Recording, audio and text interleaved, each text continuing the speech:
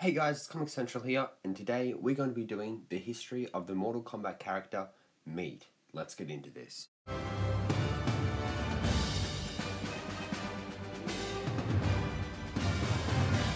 Meat first appeared in Mortal Kombat 4, and since has appeared in Mortal Kombat Gold and Mortal Kombat Deception as a cameo, and also in Mortal Kombat Armageddon, which is what the gameplay is of in the background.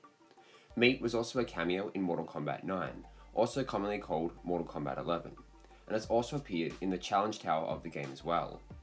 He also appeared in Mortal Kombat X in a combat card within the game. In Armageddon, his backstory is revealed in his game ending, where it states that Meat was an experiment done by Shang Tsung. However, he escaped from Shang Tsung before the experiment was fully completed. This is the only real background we have on the character. However, in the official strategy guide for Mortal Kombat Armageddon, it states that Meat is a fun character who assists Shinnok. However, this is not confirmed or made clear within the game's story mode. Also in his ending, it is said that while the other fighters are busy fighting each other, Meat runs up the pyramid past all of them and somehow defeated Blaze. If someone has any idea as to how Meat can beat one of those powerful Mortal Kombat characters, please let me know.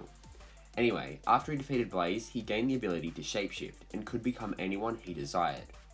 After this, Meat lost his sense of identity, which made him slowly slip into obscurity. Just to note, Meat never defeated Blaze in canon. It is widely unknown what Meat's actual powers are, or the extent of his powers. Originally, Meat was able to mimic the moves of the fighter that was originally chosen in his place, down to the very last detail. This means, if you selected Sub-Zero when you unlocked Meat, he would play the exact same as Sub-Zero. We'll talk about that a little bit later though. However, in Mortal Kombat Armageddon, Meat has the speciality of self-mutilation and has an extreme immunity to pain.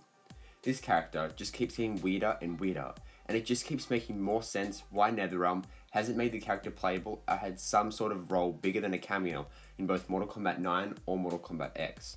Anyway, back to talking about Meat's powers and abilities.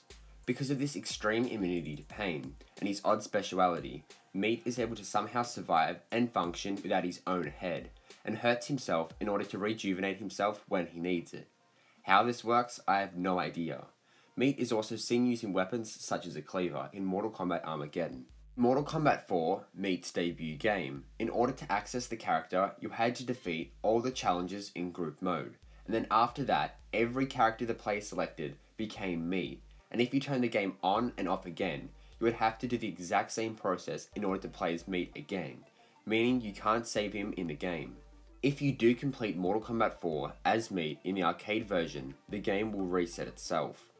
In Mortal Kombat Deception, Shujinko finds Meat standing in a small cave within the Netherrealm, and if Shujinko interacts with him, he rewards him with 1000 Onyx coins and then runs off.